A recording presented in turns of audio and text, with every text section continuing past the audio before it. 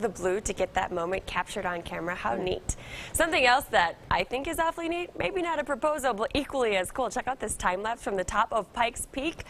How neat is that? You can see the clouds kind of rolling in and rolling out, covering the peak at times and then clearing out as we take you into the evening hours. You can see the setting sun producing that shadow there on the summit. Just a beautiful, I love time lapses. I thought that one was too cool just to keep to myself. High temperatures tomorrow are going to get much warmer than they were out there today. We're hitting 57 degrees in Colorado Springs, 61 in Pueblo with temperatures in the low 60s across the lower Arkansas River Valley with 35 degrees as the high temperature in Leadville. Should be a much nicer day to spend some time outside. You can leave the coat behind tomorrow.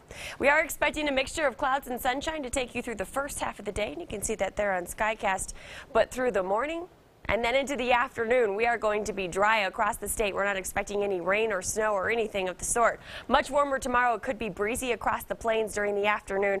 Other than that, a mixture of clouds and sun. That's all we're expecting tomorrow, so a fairly quiet Thursday. Taking you into your Friday, 56 degrees on Friday, so it's going to stay very warm.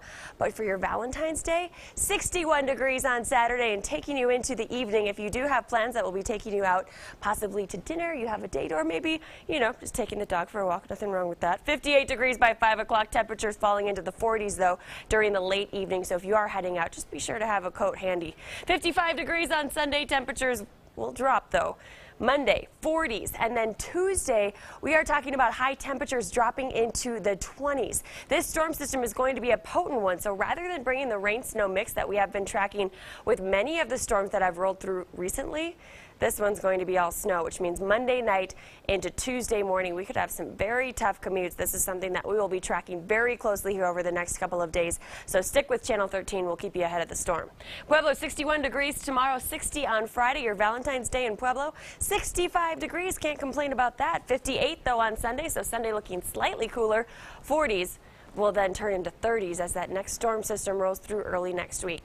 Canyon City, 60 degrees tomorrow, 59 on Friday with 60s on Saturday. We'll drop it back into the 50s Sunday and then cool it into the 40s and then 30s as that next storm moves through with the chance for snow both Monday and Tuesday. Teller County could still see a few slick spots across some of the local mountains.